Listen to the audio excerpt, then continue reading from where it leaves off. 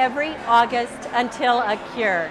That's a 5-word speech that Pat Quinn gave to us as he challenged the ALS community and ALS organizations around the world. Why? Because we have to. We have to fund research so that ALS will become a treatable, not terminal disease. That's why it's important. The Ice Bucket Challenge is a vehicle for change. That's why we need to do this every August until a cure. The Ice Bucket Challenge has given me a voice.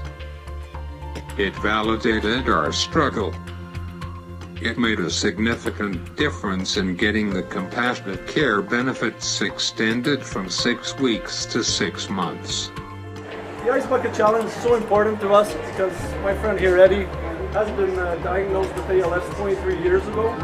And last year was the first ALS Ice Bucket. It gave him so much hope.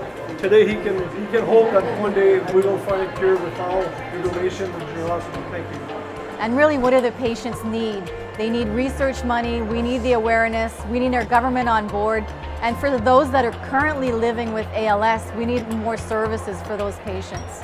At the beginning when my mother was diagnosed, I really had no idea what it was. So seeing all the awareness and people getting on board with it and actually structuring the thought about it every single day is quite important. Please continue to support this cause.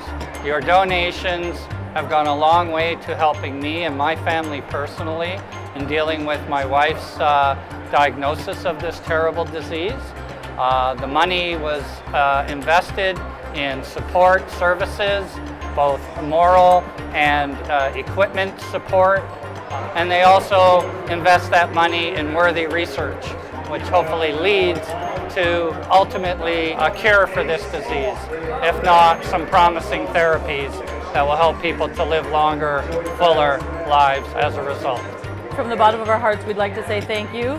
The awareness and the money that this has raised last year and again starting up this year is absolutely phenomenal. The media attention and the worldwide attention across the globe we would never have seen before for ALS, and everybody that's done it so far, we thank you. First, I would say thank you. That's so wonderful and very heartwarming to see that support from your company and employees.